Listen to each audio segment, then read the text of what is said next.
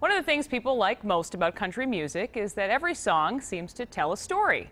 WCCO's Kim Johnson tells us the story tonight of how a local country singer bought a rundown club in Sauk Rapids and turned it into the best country bar in Minnesota. There are all kinds of clubs and bars in Minnesota. You've got your rock clubs, your biker bars, and yes, your high-end fern bars.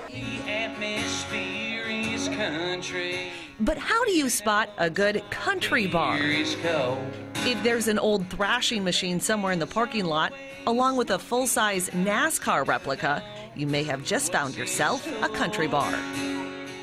But you won't know if it's a good country bar until you step inside and hear the music and meet the owner. Raleigh Carl Hogreff, dishwasher. Okay. That's true. Raleigh Hogreff does a little of everything in this place, but he is the owner of Raleigh's Rednecks and Longnecks bar in Sauk Rapids, the best country bar in Minnesota. But don't let the name scare you away. A redneck is a big misconception, you know. It's just a working American contributor. We don't just cater to one person. We would cater to everybody, pretty much. This space is like a museum dedicated to the country music genre. We've had a lot of great shows and a lot of good times. But the story of how Raleigh came to own this place plays like a classic country song. Broke.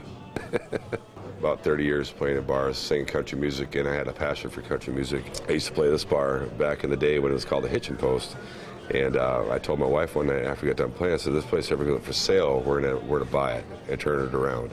In 2009, that dream came true. They opened the first night with an ode to his father, who had passed away. My dad was a huge Stonewall Jackson fan, and I told my mom when I bought the bar, the first act we're going to get is going to be Stonewall Jackson for my dad.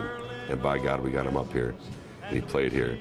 And he did a great show. And he called me a week later to thank me for the show. And he told me he was out fishing with George Jones. And George said, "Hi, Raleigh." Now, for those of you not familiar with the artists of the genre, a call from George Jones is akin to getting a call from Jagger. That was kind of what kickstarted everything. It went so well. And then after that, we got T.G. Shepherd, Confederate Railroad. We've had so many bands. The wall is full of them here. And most of the artists that are hung on the wall have also graced this stage, where there's even a hidden piece of the Grand Ole Opry. How you doing, brother?